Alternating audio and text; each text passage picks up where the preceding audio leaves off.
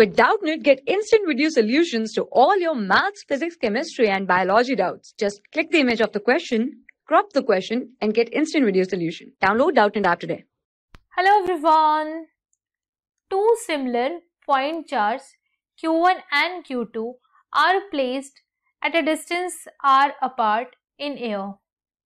The force between them is F1. Dielectric slab thickness T, which is less than r, and dielectric constant K is placed between the charges.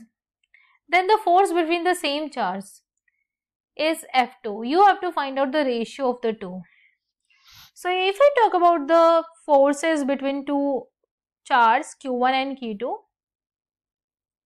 and the distance between them is, let's say, r. So I will write down the force between the two is K Q1 Q2 by r square. Now what happened here? In between them a dielectric constant K and thickness T is kept. This thickness is T and this. So we know that what happened here, when you insert a dielectric in between the two charges, what happened here?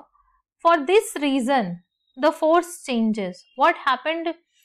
If you calculate the r dash, it will be equals to T into K under root.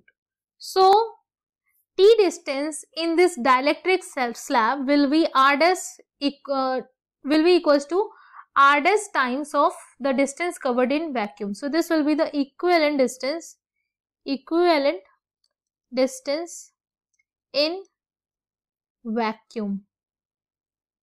So if I write down, now let's say the distance between them, I write down it is r0. So it will be equals to r minus T. This is occupied by vacuum. So it is occupied by vacuum. And what we have done here,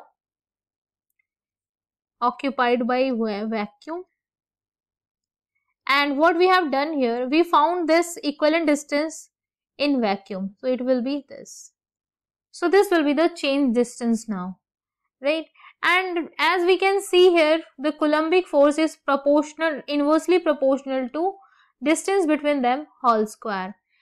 And we want the ratio of F1 by F2. If you see here, we want the ratio of the force between the same. So we want here F1 by F2.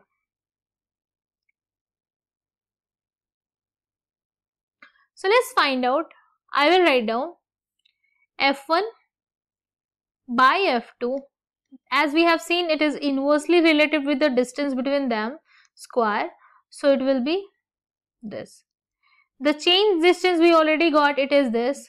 So I will write down it is r plus T into under root K minus 1 whole square. Initial distance was only r square. This will be the answer of this question. Now you can check for the option. If you see, it is r minus T plus T under root K by r whole square, that is C. C is the correct one. Thank you. For class 6 to 12, IIT JEE and NEET level. Trusted by more than 5 crore students. Download Doubtnut app today.